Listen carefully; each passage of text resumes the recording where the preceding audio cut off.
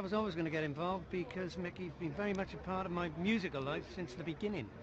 Micky was successful before any of us were successful, and shared it with all of us. Micky was his own man. Micky would only do, the reason not a lot of people know about Micky, because that's the way Micky wanted it.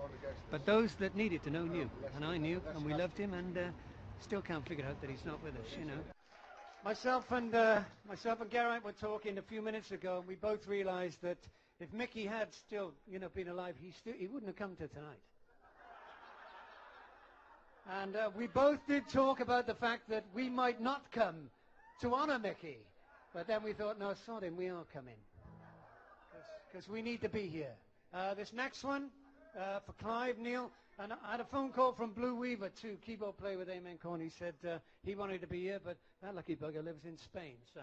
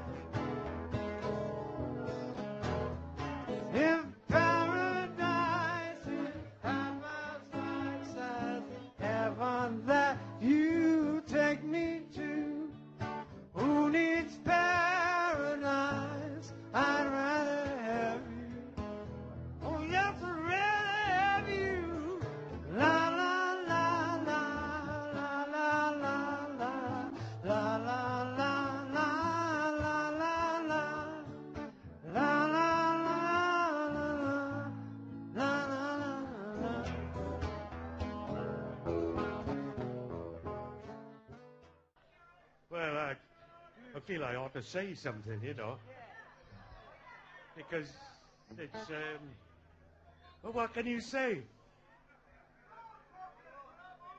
Embark. I could never call him Micky for some reason. So I didn't call him, well, I call him Twathead now and again, yeah.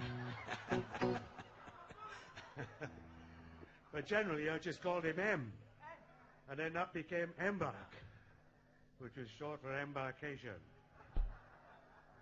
which was long for M. So his name became Embark. And he sort of fitted him, I thought. Embark. He spoke to you, yeah. Tom. He spoke to me. He spoke to you. I know. He spoke to you more than he spoke to me. You think so? Yes, I do. Yeah, he spoke when he wasn't going to join the band, he spoke to you. You say, tell Andy, I'm not joining the band. Yeah, well, there is that, yeah. Hell of a boy, wasn't he? Hell of a boy, that's why we loved him, because he was an ordinary critter. He could really obstinate him, but... Three cheers for Embark! Yeah, let's get it for Micky.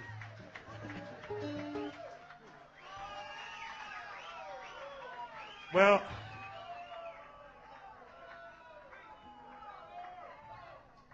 Let's do, it's my own business. Micky used to do this, and he used to tear the place apart.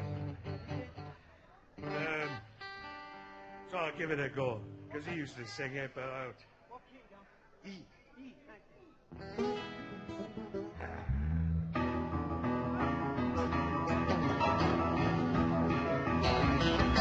How do you tell me what I ought to do? Sticking notes in my business, don't kill business. It's my own business. See, I don't wanna tell you they don't ever know as much as you. If I was at the carry up Capitol Kill, every real winter said a hot dog grill. It's my own business. It's my own business. That's why I tell about my girl and beautiful you. Yeah.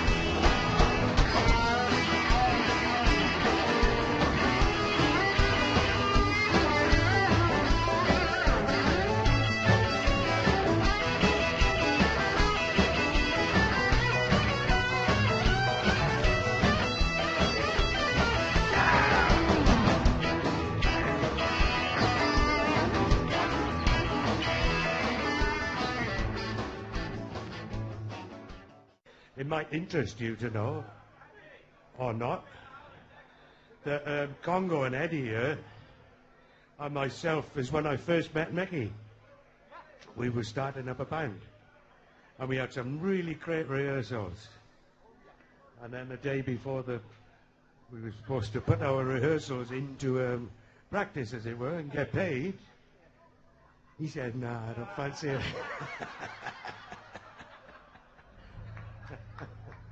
And I knew what he meant.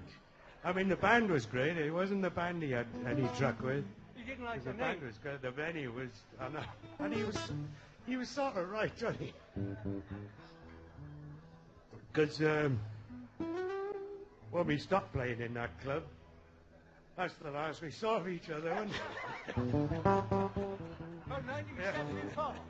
So he was sort of right. Going on, going on way. It's my own business. It's my own business. It's my own business. It's my own business. I don't wanna tell you they don't ever know as much as you. Okay. It's my own business. It's my own business. I don't wanna tell you they don't ever know as much as you.